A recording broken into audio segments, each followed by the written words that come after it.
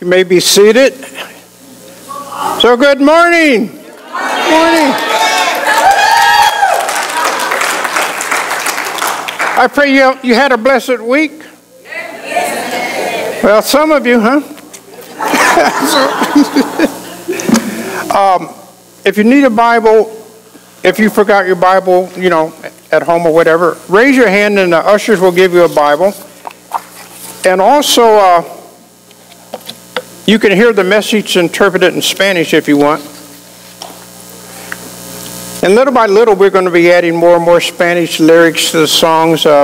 Suggestion from one of our parishioners here. And so,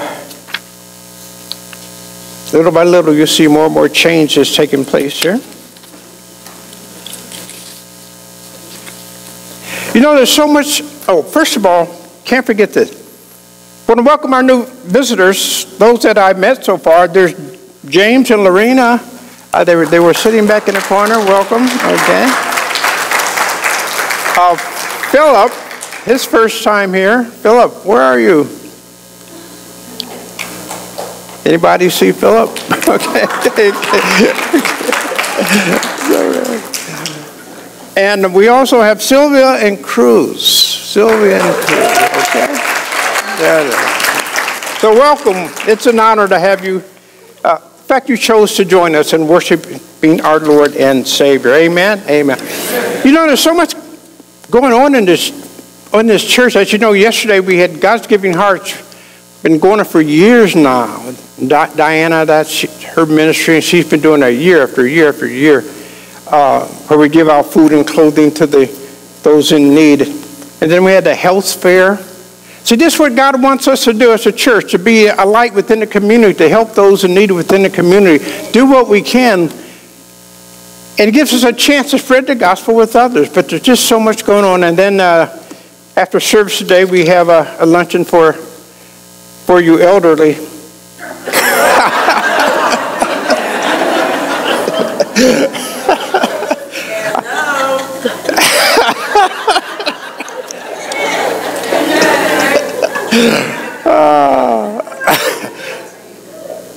I'm the leader of the pack, right?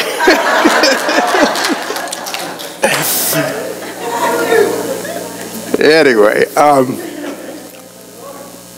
what I like to see? We have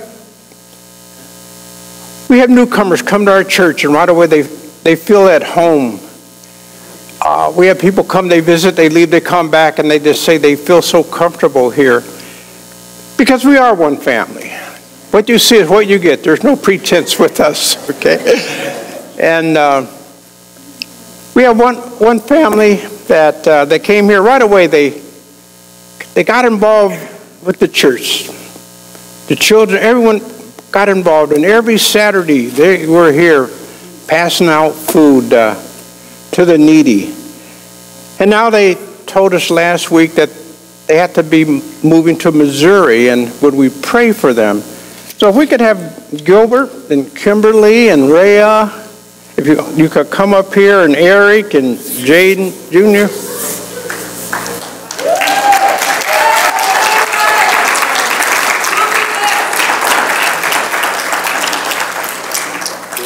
Right away they became involved in the church. Every single Saturday morning they were here just passing out food, but they just made themselves at home, really truly a part of the Oasis family.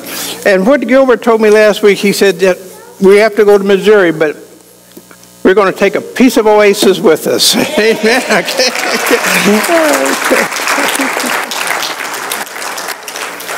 So I'd like to send them off in prayer. If some of you can maybe gather around and we can pray for them.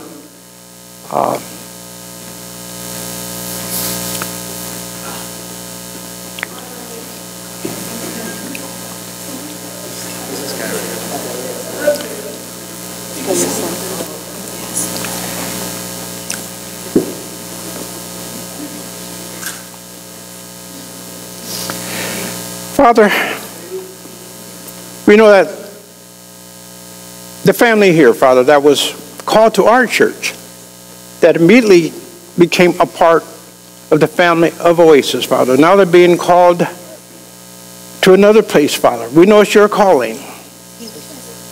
And Father, we ask now, as they leave for Missouri, as they said, they want to take a piece of Oasis with them. What they really mean, Father, they have you in their heart now. And no matter where they go, Father, they're going to worship you. They're going to praise you. Father, they know that you are leading them now, the place that they're going. And everything will work out well. Father, they have challenges in their life that they're going to work out and continue to grow in their faith and their love for you, Father. But they can't do it on their own, Father. So we ask the Holy Spirit now, be with them wherever they go, that the angels will protect this entire family. Bless them in everything they do. And every single thing that they do, Father, that it praises you, it glorifies you, Father. Father, help them remain faithful and obedient as they have been here, Father, no matter where they go and what they're faced with, but they put their faith and their trust in you, Father. Now bless them, Father, and may wherever they do, wherever they go, that they will be successful. They give you all the praise and glory, and they will reflect your light, your love, your grace, your mercy to others, Father.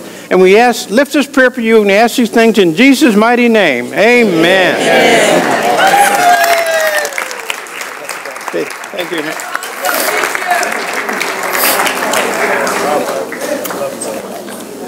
And we have a cake. We have a going away cake for you, and we'll be fellowshipping. Except for the seniors, they'll be doing their lunch. But we have a cake for you also. So.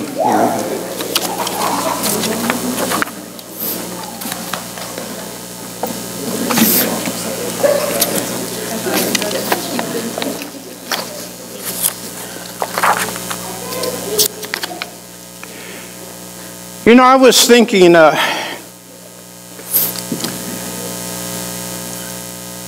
guess I read something the other day about those who turn their back on God. And when I hear things like that, you know, it troubles me. And I've been thinking about, why would someone turn their back on God? I was thinking about that. Because when they turn their back on God, it doesn't hurt God, you know. They're only hurting themselves because they're just sealing their faith that they will be going to hell if they turn their back on God. So I was thinking about this. Why would someone turn their back on God? What benefit would it be for them to do that? And I started thinking about this because surely they must know that if there's a heaven, that there is a hell. Surely they must know if they turn their backs on God, they're sealing their own faith. So I was thinking about that. And then I began to realize, it's really an ego problem. It's what it is. The same ego problem that Satan had when they think highly of themselves, then they start judging God. Same thing Satan did. The Bible says he started thinking more of himself than was necessary, then he started judging God. He wanted to be like God. He told Eve in the Garden of Eden, God was a liar and so forth. So I started thinking about that. People who turn their backs on God are on the same path that Satan was on. Thinking highly of themselves, making themselves equal to God, then they start judging God. Same thing Satan was doing. They seal their fate. Satan and his angels will be going to hell. They're sealing their fate too. And I'm thinking about these people. I pray for them because what they don't realize, because of their ego, they must humble themselves. See, some people think life is about themselves, but life is about God. See, God doesn't exist for our good pleasure. We exist for God's good pleasure, okay? And God doesn't exist to do our will. We exist to do God's will, okay? And God doesn't owe us a single thing, but we owe God because He gave His only begotten Son to pay our sin debt. See, and this is what they don't realize. They must humble themselves because that ego path that they're on, the same path as Satan was on, they will end up exactly where Satan's going to end up. But see, when I hear things like that, it bothers. This is not part of my sermon. It's just, I'm offloading what's on my shoulders, things like this. It just bothers me when I hear things like that. Amen? Okay. Let's bow our heads and give reverence to the Lord and give him prayer. God, Heavenly Father, we humbly come before your throne, Father. Father, keep us humble. You're the creator. We're the creation, Father. We're here today to glorify you, to praise you. Help us, Father. May your Holy Spirit overflow in us today. Father, I'm praying that we'll feel your presence here, the Holy Spirit's presence with us today. As we hear the message prepared for us, Father, open our heart, our minds, our ears to the things we will hear today, and to build that love relationship that we have with you, even more so than what it is today, Father. So, Father, please, open our heart. And may the Holy Spirit work in the way that each of us needs to be worked on. As the scripture says, the Holy Spirit will work on us to become more like Jesus. And he won't stop until the work is complete. So, Father, now we ask you touch our heart as we listen to the message today, Father, and touch my lips to say the things that you want me to say and forget those that you don't want me to say. And all that I say, it will glorify you. And I ask this in Jesus' name. Amen. I want to say one thing. I know every now and then we get a comment about, sometimes I'll mention a scripture and it's not up there on the screen. The reason for that, I start writing my sermon Monday or Tuesday, and usually I'm not even done until Saturday. And so sometimes I come up with scriptures, and then our secretary only works through Thursday. So Friday, Saturday, when I add new scriptures, then it just simply can't be up here. And that's why I'll tell you in advance, please make a note of this scripture. So it's not delivered sometimes when I mention scripture, it's not there. It's just that I'm working Tuesday through Saturday on my sermon, and not many times I simply don't have the scripture available at that time. So that's the reason why you don't see it up here sometimes. But so just please make a note if I mention a scripture and we don't show it up here. We know, last week, well, first of all, as you know, we're in the book of Galatians. The last couple months, first couple months of the year, that we were Ephesians. Now remember, in every one of the letters here that Paul writes, he writes to these churches. The churches in Ephesus we did the past January, February, middle of March. And now he's writing to the churches in the southern part of Galatia here. That's what the book of Galatians is about. Even if it's the churches in the Corinthian churches or the Colossians. But when Paul are writing these letters to the churches, he's writing them to address situations that are taking place within those churches. And that's what he's addressing. Because remember now, Christianity was new, the churches were new, and people were going through many, many changes, adjustments in their life to please the Lord. So there's issues in every one of these churches, but these issues go back down to the problem is that we are all sinners.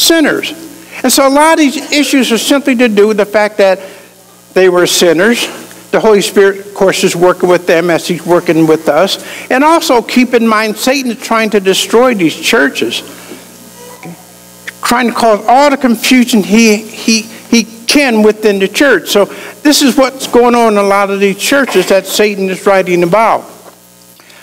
It's the same way here. So by us going through the book of Galatians here, see, we can learn a lot, because some of these very same issues that were present in the churches in Paul's day are present here today. So we can learn from, as the scripture tells us, we can learn from how Paul handled this situation, how he handled these various issues, because they indeed will apply in many cases to maybe situations that's going on with us personally or going on within our church. Now I mentioned last week, Paul mentioned that he had received the gospel as a revelation from Jesus Christ himself. He said he received it personally from Jesus Christ. Okay? He said he was not taught the gospel that he was teaching. He was not taught it by the apostles. He says he was not taught it by man, but he said he received the gospel he was teaching directly from Jesus Christ himself. And after he received the gospel, it says that he went to Arabia for 3 years. For 3 years, he was there teaching the good news of the gospel, the good news of God's kingdom. He was teaching it to the Gentiles there in Arabia. Okay? So for 3 years, he was teaching the gospel to them, all on his own. Okay? Because he was commissioned to teach the gospel to the Gentiles. Then since after 3 years, then he briefly met with Cephas or Peter and James briefly, and then he was going again for another 2 years. And so it was about 5 years before he actually, this first time to Jerusalem, to actually meet the other apostles. About 5 years had passed. Okay? Now, Paul, when he went to Arabia those 3 years, we know, of course, that the Holy Spirit was working with him, teaching him an in-depth understanding of the Scriptures. The Holy Spirit and Jesus Christ himself was revealing in-depth information to Paul. Some of the mysteries about the gospel was being revealed to Paul during those 3 years. So Paul was learning himself. Okay? As I said, he ended up writing 13 books of the 27 books of the New Testament. But he got this information from the Holy Spirit and he got it from God. Okay? Now, there was a teaching taking place within the church, in the Galatian churches. And they were trying to, because we know that, as I mentioned last week, the Judaizers were trying to focus on work. The Judaizers were trying to say, in addition to receiving Jesus as your Lord and Savior, you also had to depend on works. And they were also trying to say that you had to be circumcised. So Paul now went to Jerusalem. It's been about 14 years or so. He went to Jerusalem, but we know that this was God's plan for Paul to go to Jerusalem to address this situation of circumcision within the church, that the Judaizers were saying that really you had to also be circumcised, along with other works they were trying to say that you had to do to be saved. So we really know that Paul was meeting with the church leaders here because of this issue of circumcision. And if you look at verse 3, if you go to Galatians chapter 3, chapter 2, I'm sorry, but look at verse 3, Galatians chapter 3, but look at verse 3, and you see there that they're talking about circumcision, See, how did this come about? And it came about through the Judaizers. Now look at verse 4 also. Verse 4 says, this matter arose, and this matter of circumcision, because some false believers had infiltrated our ranks to spy on the freedom we have in Christ Jesus and to make us slaves. See, so these Judaizers, they had infiltrated the ranks up. Matter of fact, most of the Judaizers were, let me say this, the leadership within the church was mostly Judaizers. And so they were causing confusion within the church, trying to say, yes, you needed works, and they were also trying to say that you had to be circumcised. So they had infiltrated the church, and they saw all the freedoms that the people had by just believing in Christ, that you're saved by grace. See, the freedom in Christ, when the Bible says you're free in Christ, means they were no longer bound by the works of the law. There's over 600 laws and commandments and things that you had to do. They were free from all of this. The law said you could only walk so far on the Sabbath, that you couldn't mix wool and silk together, that you couldn't eat certain foods. But there are so many different laws that they were bound from. So now they were free, because when you believe as Jesus Christ as your Lord and Savior, you know you're saved by grace alone through faith and not by works. So now they were free of all these laws that they were bound by from the Mosaic law, the Old Testament. And so now they were free, and some Judaizers really didn't like that, and they still were trying to make these people slave once again by putting that burden of works on top of them. And this is what the issue was here, and one of the burdens was circumcision.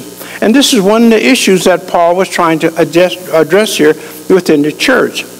As I mentioned today, the cults today are nothing but modern-day Judaizers. Because if you look at any of the cults today, they have a list of do's and don'ts. You can't do this, or you must do that. Every one of the cults. They're simply modern-day Judaizers. And the cults do this, again, because they want to control you. That's what it's about control. They want to burden you. Okay? They want to make you slaves again to works. In the same way the Judaizers and Paul, again, they're trying to make them slaves again to works. And we are not saved by works. We're saved only by the grace of God. Faith in Jesus Christ. So the Judaizers were just trying to use fear, of trying to force their beliefs on the Gentiles who weren't even bound, who became believers in Jesus Christ, who weren't even bound by the law. Now, one thing about the cults today, they have all these works. I was thinking about that, all these do's and don'ts, but none of the do's they have, or none of the works they have are based on love. None of them are based on love for another, to help others out of love and to be generous to others. None of them at all. Okay?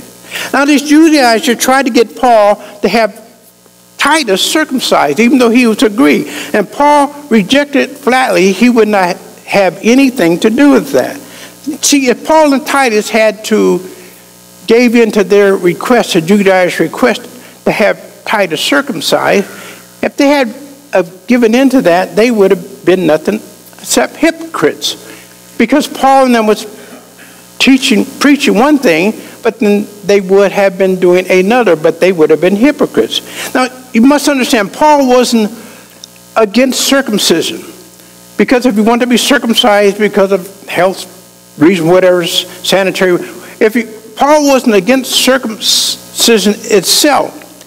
Paul was against people believing that you had to be circumcised as a work in addition to believing in Jesus Christ. So making myself clear, see, Paul wasn't against circumcision. He was against people believing that you had to have that as a work to be saved. That's what Paul was against, okay? He just did not want people believing what the Judaizers believed, that you had to be circumcised as part of your salvation. And it simply was not true. So that's what Paul was against. Now, Paul was not going to have any of that. And he didn't care what they said. If you look at verse 6, it says, as for those who were held in high esteem, this is within the church, whatever they were makes no difference to me. God does not show favoritism. So Paul didn't care who they were within the church. They were held up in high esteem, these Judaizers. Paul didn't care who they were. Okay? He wasn't going to have any part of that. He said God does not show favoritism. And what he's talking about here, he's saying God's not showing favoritism in the sense that God didn't give them a different gospel than what God gave Paul, what Jesus gave Paul. So that's what he's saying. God's not showing favoritism. God didn't give them a different gospel that included circumcision, and God didn't give it to me. This is what Jesus didn't give it to me. This is what Paul is talking about. And that's why Paul went on to say that nothing was added to my gospel. That's what he was saying. No, God didn't show favoritism and gave you a different gospel than me, or added something to that. And that's what Paul meant by nothing was added to his gospel. Now, Paul, of course, was not intimidated at all by what they were trying to do. But it shows you, see, he was well grounded in God's word, and it's being well grounded in God's word that keeps us from being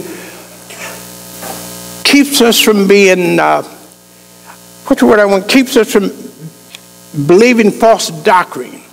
It keeps us from becoming confused. And that's why we must be in God's word constantly, to be well grounded into God's word. See, we preach the same gospel here at Oasis, that the same gospel that Paul received from Jesus Christ. We preach that very same gospel here. And that regardless of your race, your sex, regardless if you're Jew or Gentile, regardless of your nationality, your social status, your education, it really doesn't matter, because all of us can be saved by believing in Jesus Christ. And that's what the gospel is all about. Amen? So now we must have the same steadfastness as Paul had. Paul was not going to have any of that. He wasn't going to budge from what he knew what God's word said. He wasn't going to be pressured into that. See, and sometimes we have our relatives or friends or neighbors, they mean well, and maybe they're trying to get us to change what our beliefs or change our view of the scriptures, see. But we must not let them pressure into that. We must stick to God's word, what it says, and not to waver from that, not from the slightest bit. So we must keep that mindset as Paul had. And if right now you're chapter 2, right, of Galatians now, go to chapter 1. It may be on the same page. If not, go to chapter 1 and look at verse 10.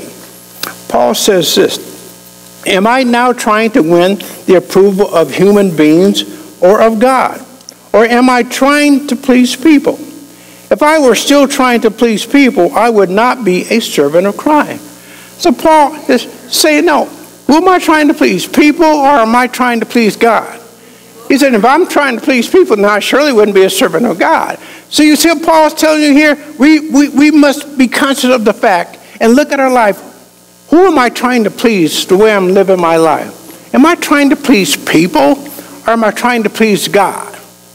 See, if you're trying to please people, then you can't be a servant of God, because many people are against servants of God. Many people are against God's word. Many people are against what the Bible says.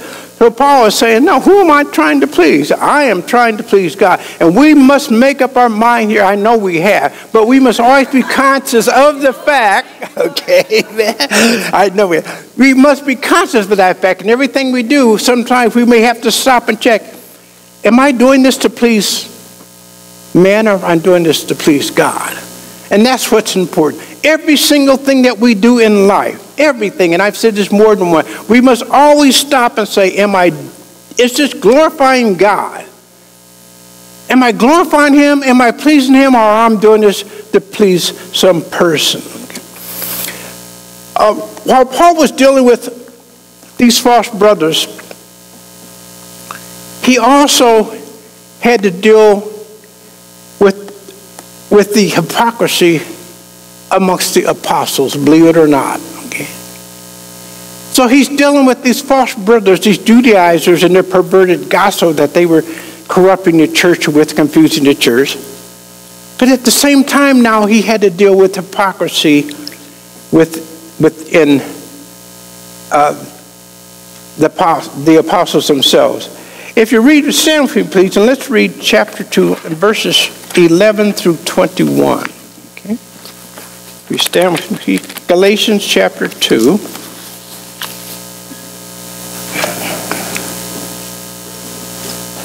I see my light's getting dimmer and dimmer.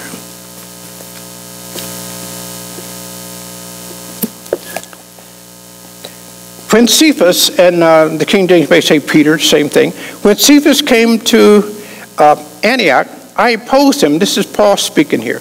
I opposed him to his face, because he stood condemned. For before certain men came from James, he used to eat with the Gentiles. But when they arrived, he began to draw back and separate himself from the Gentiles, because he was afraid of those who belonged to the circumcision group. The other Jews joined him in his hypocrisy, so that by their hypocrisy even Barnabas was led astray.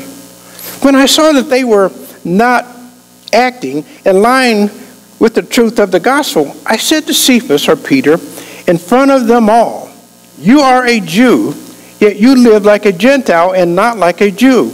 How is it then that you force Gentiles to follow Jewish custom? We who are Jews by birth are not sinful Gentiles. Know that a person is not justified by the works of the law, but by faith in Jesus Christ. So we too have put our faith in Christ Jesus. that he may be justified by faith in Christ and not by the works of the law, because by the works of the law no one will be justified. But if in seeking to be justified in Christ, we Jews find ourselves also among the sinners, doesn't that mean that Christ promotes sin? Absolutely not. If I rebuild what I destroyed, then I really would be a lawbreaker. For through the law I died to the law so that I might live for God. I have been crucified with Christ, and I no longer live, but Christ lives in me. In the life I now live in the body, I live by faith in the Son of God, who loved me and gave himself for me. I do not set aside the grace of God, for if righteousness could be gained through the law, Christ died for nothing. Amen? Amen. You may be seated. So Paul here is addressing hypocrisy. I want to ask you a question. Have you ever invited someone to church, and I know you have, but have you ever invited someone to church to have them respond that, I don't go to church because it's full of hypocrites? Tempting as it may be, don't answer and say, one more won't hurt.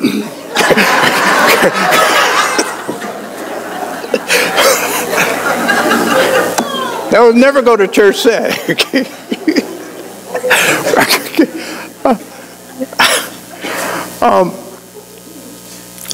I read of a research project that took place 12 years ago.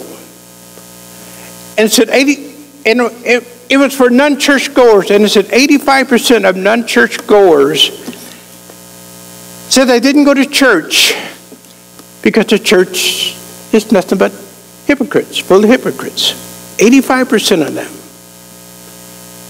Why does the world view us as hypocrites? See, think about that. See, a dictionary says a hypocrite is a person pretending to be something he is not, especially in the area of morals or religion. See, hypocrisy, of course, is a sin, and like all sin, it comes from our sinful nature, and at times it raises our ugly head. See, hypocrisy is wanting someone to believe something falsely about us that's simply not true. See, hypocrisy, sometimes it raises its head in us when we want to be accepted by someone for whatever reason, or maybe because of fear. So hypocrisy is when we want something to believe something about us that simply was not true. See, the majority of Christians are quick to promote the gospel, to talk about salvation.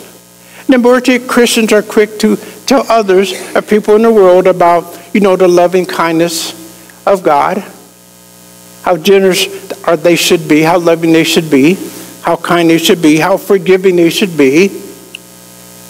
And the world knows it, and about keeping God's commandments. So the world's aware of that we should be kind, loving, and generous. The world's aware that we should be forgiving.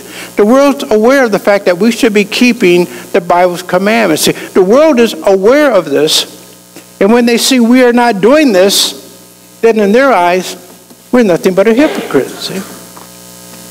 They may not say it to you, but that's what they're thinking. Oh, you're nothing but a hypocrite. See, hypocrisy is when we choose to sin, and we do choose to sin. It's when we choose to sin over doing God's will. See, the world's aware of the fact that, we chose to sin. They're aware of that, so they're looking at us and they're thinking, yeah, you're nothing but a hypocrite. And this is the view of the world has of us, because oftentimes we put ourselves in that situation where we appear to be a hypocrite. See, when the world sees us doing exactly the same sins as they're doing, then in their eyes, yeah, we're a hypocrite. Jesus said that we're in the world, but not to be part of the world. See, Jesus said we're not supposed to be part of the desires of the world, because they have nothing to do with the desires of God.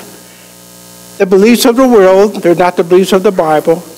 The morality of the world surely is not the morality of the Bible, because they're all against God.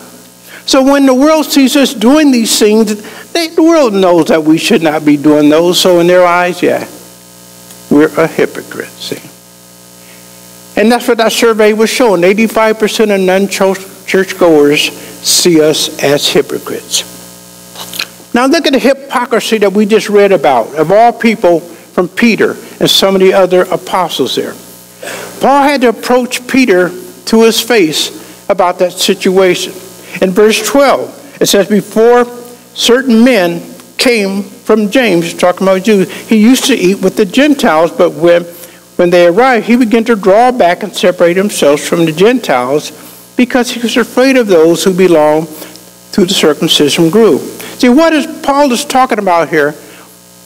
See, Peter was eating with the Gentile, buddy, and eating all the various foods.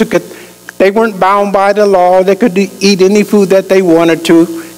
Paul said, you don't judge people by what goes in, what they eat. So, but then when James showed up with the Jews, Peter withdrew himself now. And he wouldn't have anything to do with them. So now Peter went over to the Jews. The circumcised Jews, they still believe that some of them you should be circumcised. Some of them are Judaizers, you should be circumcised.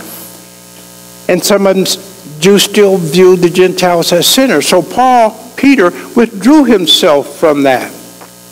And so he was being a hypocrite. And this is why Paul got very upset over this, that Peter was nothing but a hypocrite. Look at verse 13. It said, the other Jews joined him in his hypocrisy, so that by the hypocrisy, even Barnabas was led astray. Now, even Barnabas was led astray by this hypocrisy. This is very upsetting to Paul. You see Peter, Barnabas, and the other Jews being hypocrites. See, we must examine our walk with the Lord. We must examine everything that we do on our job, at work, with our neighbors. Are we being a hypocrite? Are we going against what we actually believe? Are we going against what the Bible actually teaches? See, we can't do that. We can't go there. We must take a stand. Either we're Christians or we're not Christians, okay? Either we were saved by the blood of Christ and he's our Lord, which means we'll do what he says, or we're not, see? And so this is very upsetting to Paul. The way we live our life, see, reflects on the church.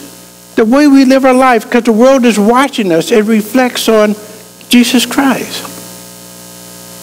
It reflects on our Heavenly Father who's raising us in God's Word. So it's very important. So this is very upsetting to Paul. In verse 14 it says, and it's a little difficult to understand, but Paul confronted Peter about this. You know.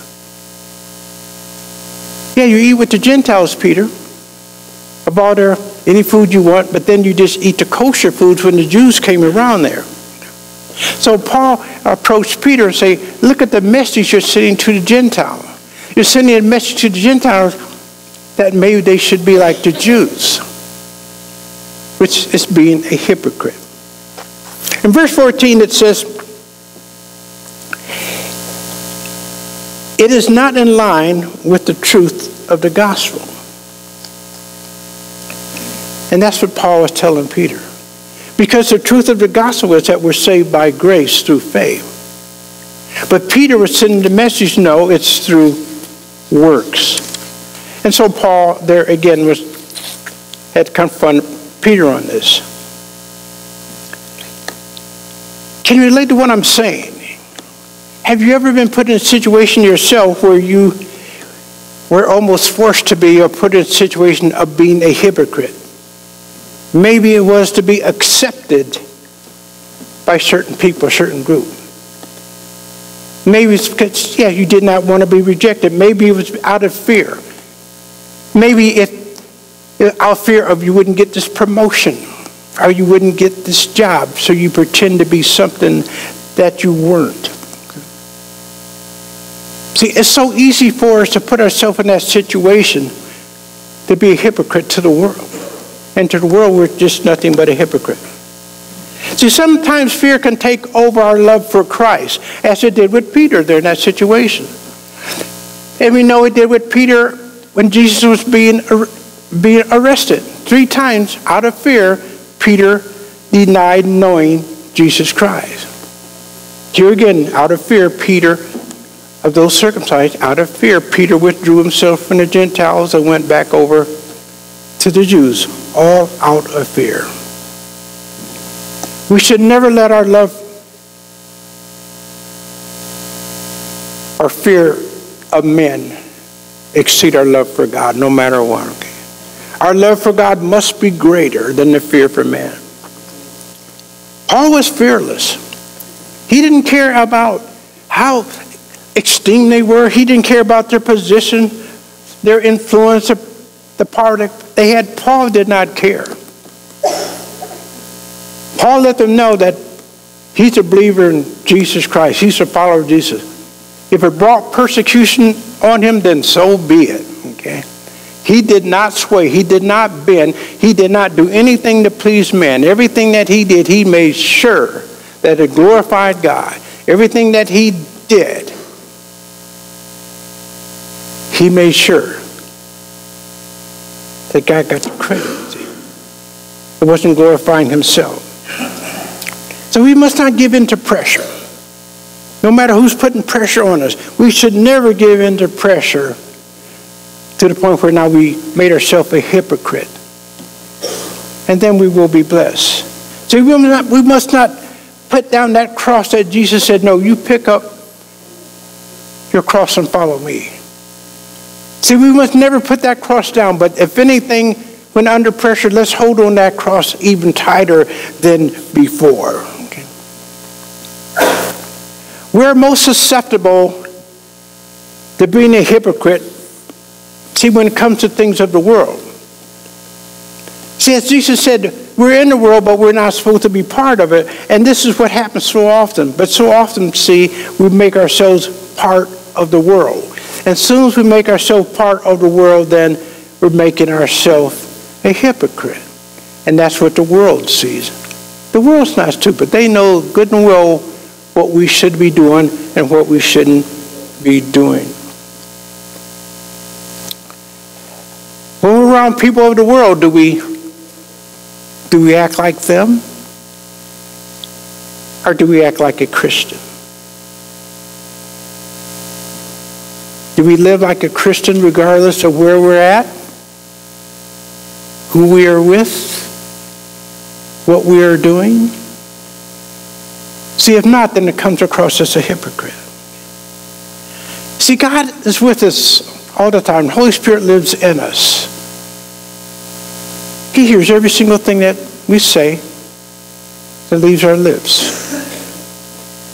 He sees every single thing that we do. He knows every bit, all our thoughts. We can't fool God. And that's who we're trying to please. In closing, let's look at verses 19 through 21 in closing.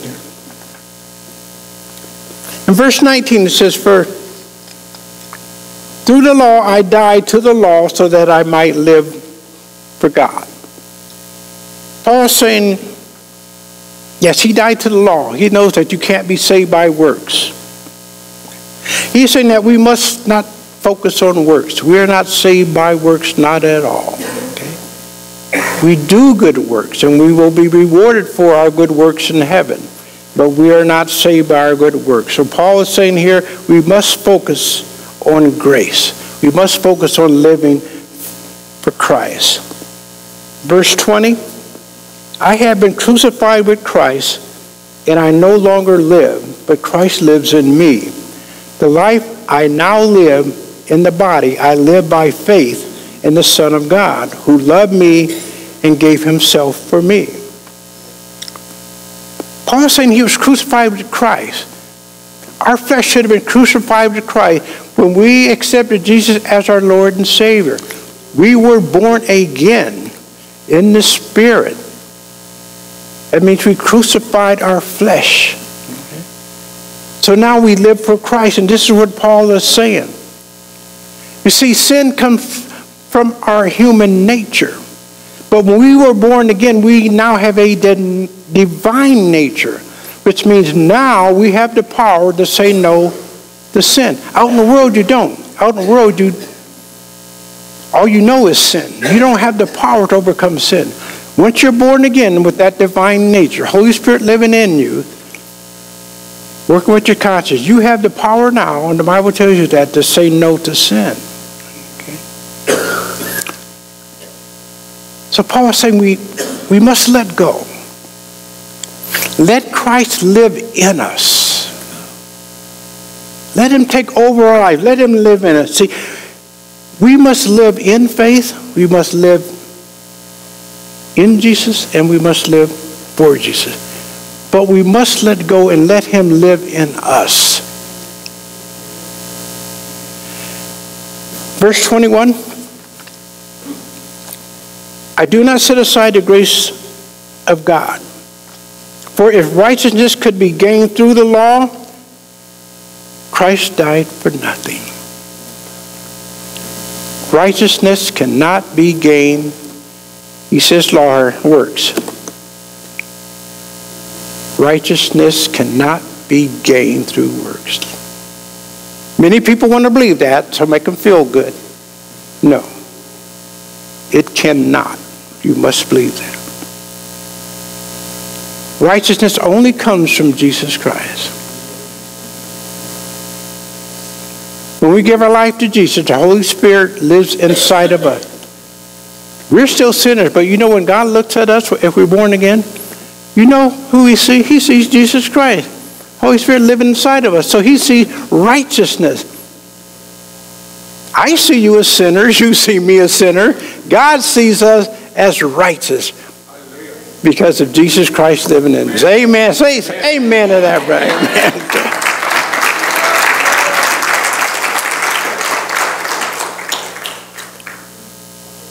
So if righteousness only comes from Jesus Christ, and it only comes from him. Let's do what Paul says here. Let's live for Christ. Let's not be hypocrites. Let's not live to satisfy people. Who cares what they think of us? Their opinion of us won't take us to heaven. They'll take us to hell. Who cares about their opinion? Their opinion didn't pay for my sin debt. Christ's blood did. So that's what has to be important in our life. Those are the important things in life. This little short life that we live. Amen? Amen. I said enough preaching for today. So let's bow our heads in prayer. God, our Heavenly Father, Father, we humbly come before you. Thank you for the message today, Father, of what's really important in life. We cannot live our life as a hypocrite, a life of hypocrisy. We must live a life for who we really are. We are children of God. You called us into your kingdom. Your Holy Spirit now lives inside of us. We must accept that fact and live that fact out, that we are a child of God. And not to live any other life, not to be part of the world, not to live some hypocritical life that sustains that opinion they have about us, that we're just hypocrites, Father. Let's show them no. We have the power of God living in us, Jesus Christ living in us, that we are the light of the world. Let's show them that love, that grace, that mercy, that forgiveness, that kindness that's in us. Let's show it to the world. Show them that we love them no matter what, Father.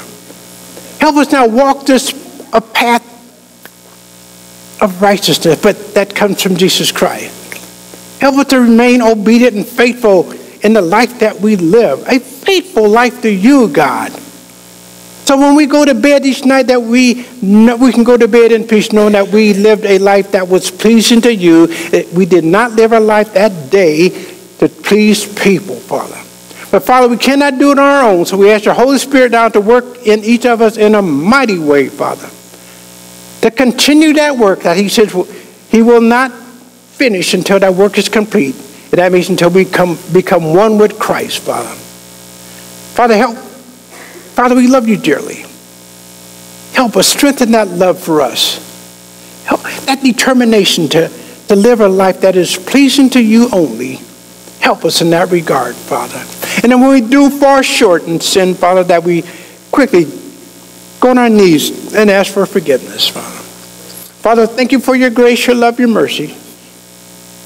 Help us day to day, Father, as we walk, that knowing that we're walking in your love, we're walking in your grace and in your mercy.